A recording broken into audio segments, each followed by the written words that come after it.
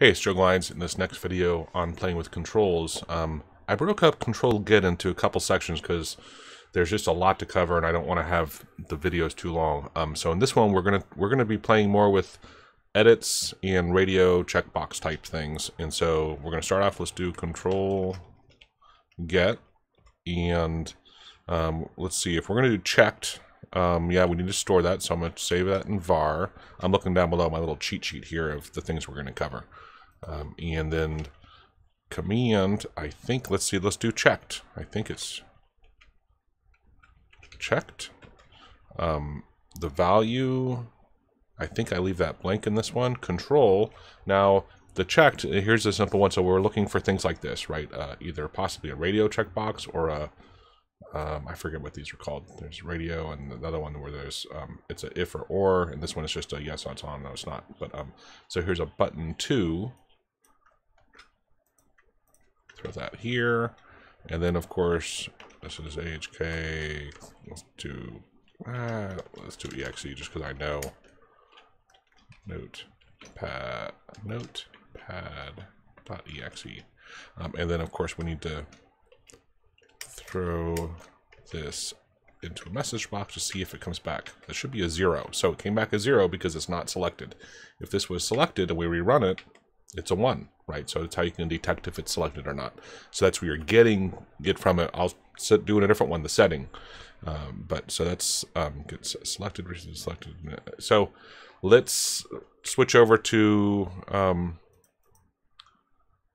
yeah, we'll need that. So this will be selected. We're going to look at the selected text in the edit one,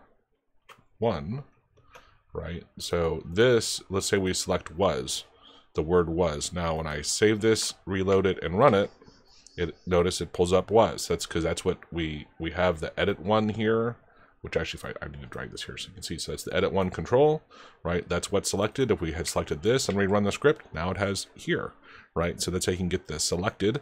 Let's do let's say we knew what row we wanted. So this would be line, and then we tell it what line number. Let's say we wanted the first line. So it doesn't matter what's selected. It's going to get the first line or the second line, right? Obviously the third, you just change that. Current line, so this, I believe we blank out. Current line, all one word. This should tell us that I think we're on line 3. Yes. And if we were up here, we would be on line 1. So that's how you can detect where the caret is.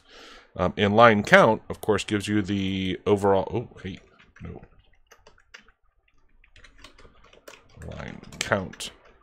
What should return the total, which should be 3, right? That's the total number of lines. So again, I'm using here Notepad, but this will work with a lot of different windows of that have, especially the edit controls, right? Those are very prevalent.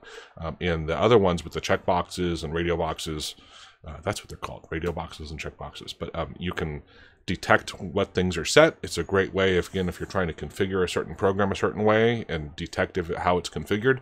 These are really, really cool for that kind of stuff. Cheers.